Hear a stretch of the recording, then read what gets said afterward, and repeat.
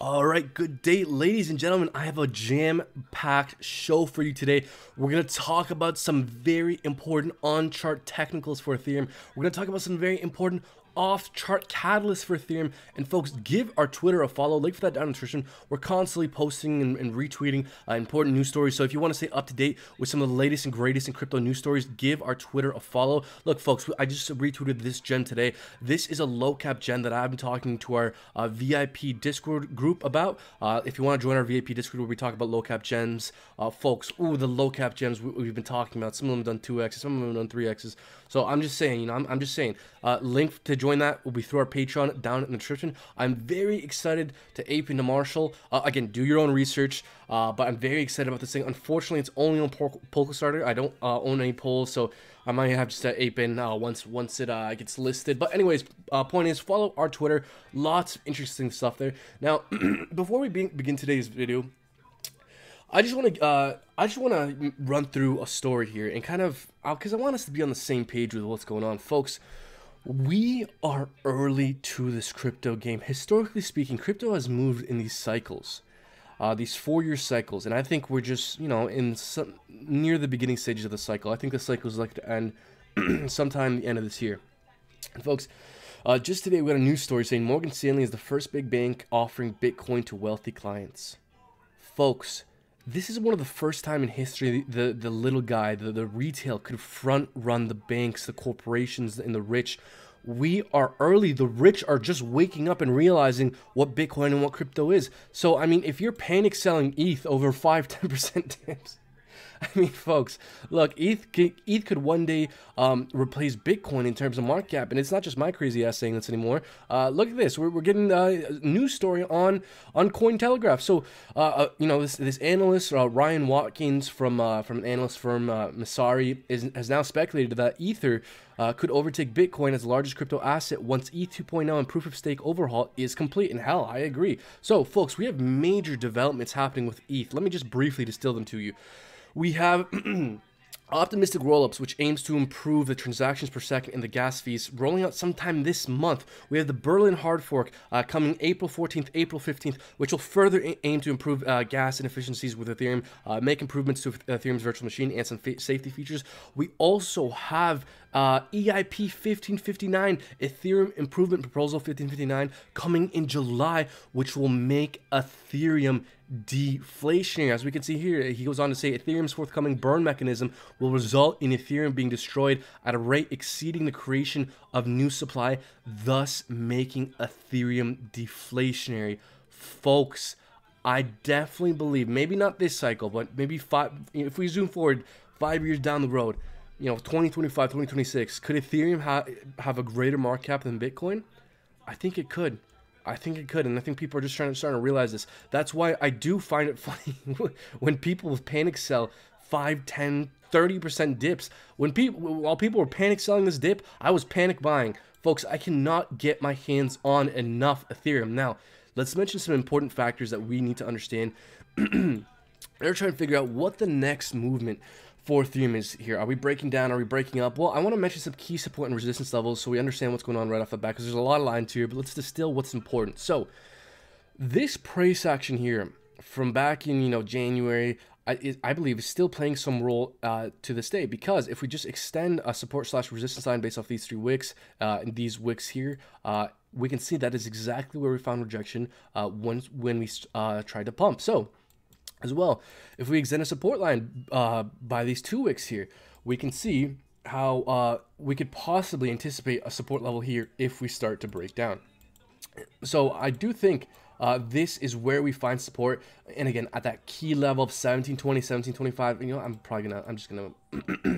I'm gonna raise this because I keep mentioning it, 1725 to 1700 being that key level, and I do think that's a key level. So if we cannot maintain above 1800, I think our next stop here, 1725 to 1700, probably retest this green line here. Now, key resistance level that we need to get above to see bullish continuation is 1850 US dollar tether. If we can get above that, I think it makes it far more likely that we see bullish continuation. We can see based off these wicks that we're constantly getting rejected off this level. Really, it's like 1740 to 1750. But if we can get above and hold 1750, I think, folks, we're retesting these all-time highs and some of these higher resistance levels here. And I think it is just a matter of time before Ethereum tackles its all-time highs and vastly surpasses it.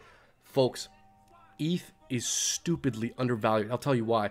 Folks, so crypto moves in cycles. Bitcoin leads the market. Ethereum and the altcoins usually lag behind afterwards. So it's always important to understand what Bitcoin's doing, because like I just mentioned, Bitcoin leads the market. So previous cycle, Bitcoin's all-time highs was just under 20 grand. So if we go to 20 to now, how high?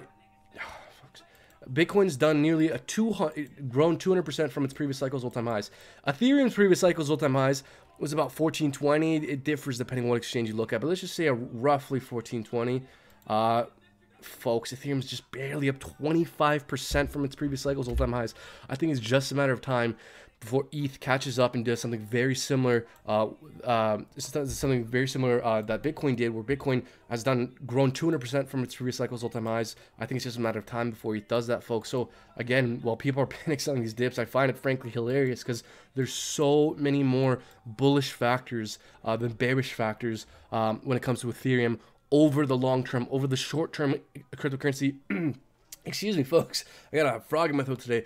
Is extremely volatile, extremely difficult to predict, extremely difficult to understand in the short term, but over the long term, I think it's actually very predictable to understand what cryptocurrency is going to do over the long term. So key level to maintain above is 1800. So we're kind of range bound within this range from 1800 to 1850. Whatever way we break out of that tight range will be very telling for future price action. Let's say we start to break down. I think 1725, 1720 is our next stop. If that doesn't hold, I think we retest the 200 EMA on the 8 and the 10 hour, because as we can see on the 8 and the 10 hour, that is where we found the support. That is where we stopped dumping after our first large, correction crash we had here. So I would expect that to be a relevant support level moving forward. That also coincides with this descending triangle here based off these 3 wicks. If we just extend a green support line here, we have a cluster of support all throughout these regions, not to mention our 236 Fed level right there. So we have a lot of Fed levels, a lot of support levels converging at this level here. So I think that's our next stop if this level doesn't here hold.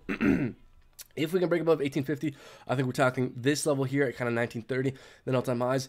Once we break all-time highs, I think, 2200, folks, and then, 2400 are probably our next stop, something around there. It's also important to understand what Bitcoin is doing. If Bitcoin takes a nosedive, it's going to negatively affect the altcoins. Now, something I've been bringing up more and more, I'm going to keep bringing it up more and more, is the Bitcoin dominance chart, because this is probably a very, you could probably, you can guess or get a sense of what the altcoin market, that's what I'm trying to say. You can easily get a sense of what the altcoin market is doing just by looking at the Bitcoin dominance chart. Why? Because Bitcoin dominance is the total value of Bitcoin in comparison to the total value of all cryptocurrency.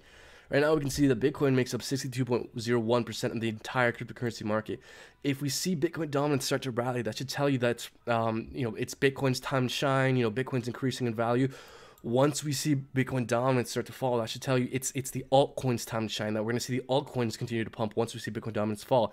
Now, we've been flirting with this very important range of 60%. Remember this, folks. I keep mentioning it. I'm going to keep mentioning it because it's very important. Once we see Bitcoin dominance fall and get a daily candle close below 60%, it's a wrap. It's a wrap, folks. These alts are exploding. Folks, these corrections are a blessing. It's the crypto gods giving you a chance to get in before the banks wake up and realize, oh, hey, this crypto shit's going to take over the world. So, folks, dips are for buying. They're not for selling. In my opinion, I'm not a financial advisor. This was not financial advice. I'm just expressing my own personal excitement, but I could be wrong. None of this is a guarantee. A meteor could, hit the earth and destroy the global internet, and all this can go to zero, and I lose everything. Something like that is totally possible. Nothing is a guarantee when it comes to investing in crypto. Nothing. Not even Bitcoin. Not even Ethereum. They've been extremely volatile. They are extremely volatile. They swing wildly, regularly. Now, another very important chart. Damn, me can really rap. Jeez.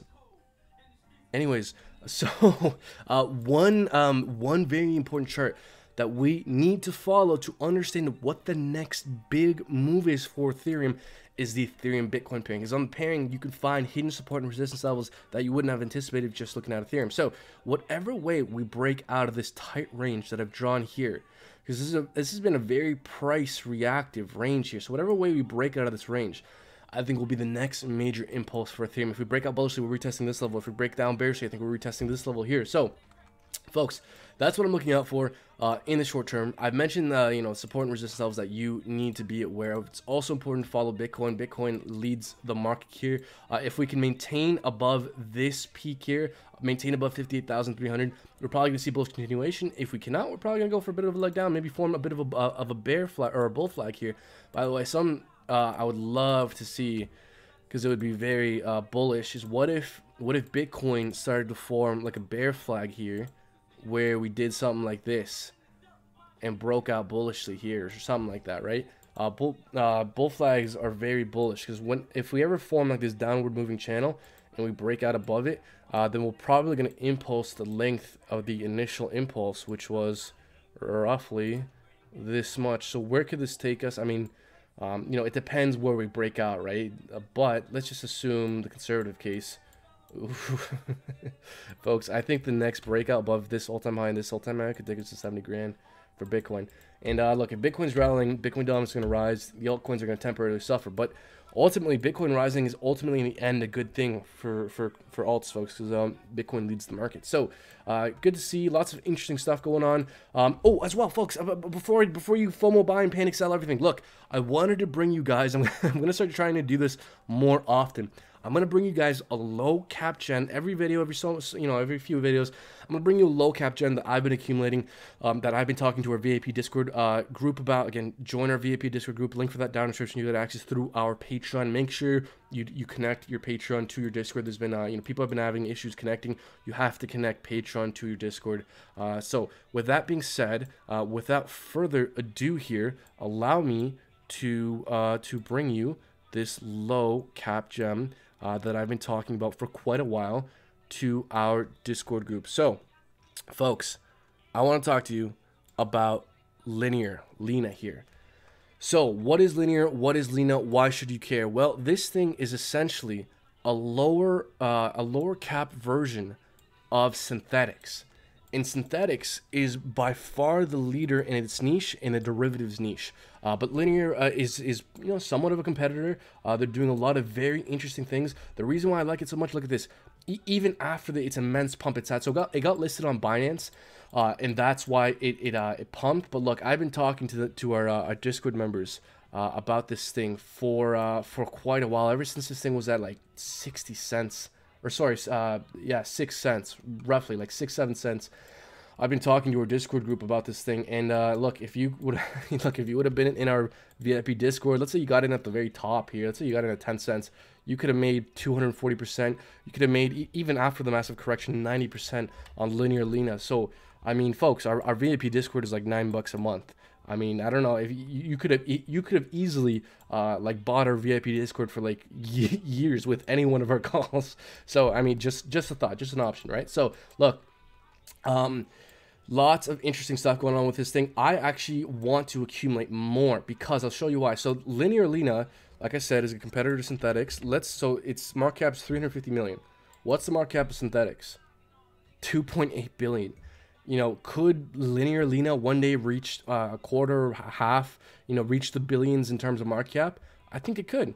I think it could. So over the long term, right? And we have had quite a massive correction. So the way I would approach accumulating Lena, if I were so inclined, none of this is financial advice, none of this is a guarantee, we could always correct further, is if we re-enter the golden pocket ratio, which we're kind of entering right now. So for those who don't know, the 618, this range right here on our Fibonacci retracement, is typically where securities like to fall within after they've had a massive parabolic impulse, and that's this range here. This is known as the golden pocket. That's typically where they fall to and then find support. So we're actually technically within it. So since now it's on Binance, you don't even have to buy, folks. I was buying this on Uniswap with crazy gas fees, $50, $60 gas fees for Ethereum. It's absolutely insane. But now it's on Binance. You could just buy this with a US dollar tether. I'm actually gonna take. I've been day trading. Folks, I had 4 profitable trades the other day, folks. Oof.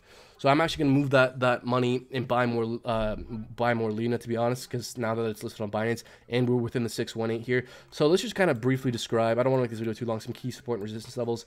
So key support level, I would say, is, you know, from 20 cents here. Oh, that's crazy. 20 cents to about 18 cents. Basically just these green lines, folks. You know, folks, pause the video for a second and take a look at where these levels line up. These are based off some fib levels, some peaks in price action, some wicks here, and some peaks in volume. So for us to see bullish continuation, I want to see get above 24, really 25 cents, because that's the VPR point of control. That's where the most volume is traded. Once we can get above and hold above 24 cents here, I think that's when we see bullish continuation. I don't expect this to like really take off anytime soon. It's had a massive run up. This is a long-term hold for me. I think one day this thing could be worth billions, similar to synthetic. So, but it's not going to happen tomorrow, folks. So don't expect to make some crazy return with this thing tomorrow. This is a long-term hold. I have a long-term outlook, folks. We're front running countries, banks, and billionaires, folks. Like this, who would sell? I'm not. Well, I mean, not financial advice. I'm not a financial advisor. You do you, but you do what's most important for yourself. So look, folks, if you like this video, make sure you stay tuned to this channel. If you want to hear more low cap gems and break down the latest and greatest in news stories and technical analysis, join our Patreon. You get access to our VIP Discord where we talk about low cap gems, very interesting setups, and very helpful resources as well. Join our regular Discord. We're going to be trying having more regular coin calls with all our Discord members roughly every weekend, or at least every other weekend. We're going to do it this weekend for sure. I'm going to force Messin to join us. For those who don't know, me and Messin, we both run this channel. We're going to talk about the market, summarize some major events, run through some technical analysis, and answer some questions with our Discord members. So make sure you join our Discord. Make sure you join our VIP. Make sure you join our VIP Discord to get access to our Patreon. And also, folks, if you want to use a research platform that we find very helpful and that we use to help inform some of our crypto research, join Token Metrics. Link for that down in the description. Token Metrics is an AI-fueled price predictions and portfolio suggestions platform. They have a team of software engineers who review code for different projects. They send you like newsletters, and we find those very helpful, very interesting. So if you can spare the money, we highly recommend Token Metrics. Great platform for doing cryptocurrency research. Link for that will be down in the description below. Give our Twitter a follow. We're constantly retweeting important stuff, important news stories, things that you need to know about. So folks, thank you so much for watching. Until next time. Take care.